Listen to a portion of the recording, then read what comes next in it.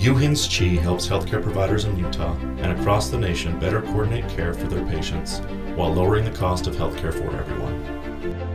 In 2014, our organization was tasked with the challenge of identifying our patients transitioning from an acute care setting back home.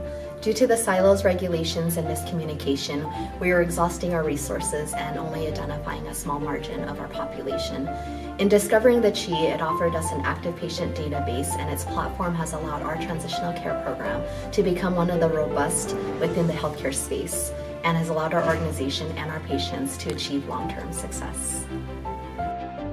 Revere Health has submitted data to the CHIE since 2010 in order to create the most comprehensive clinical data set for the 595,000 patients we treat during the course of a calendar year.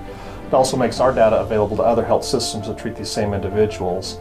As a matter of fact, many of the ER physicians across the state have told me that when a new patient comes to the ER, they often go to our data set as the first place to look in order to get the most comprehensive clinical picture of the patient so they know how to best treat these individuals.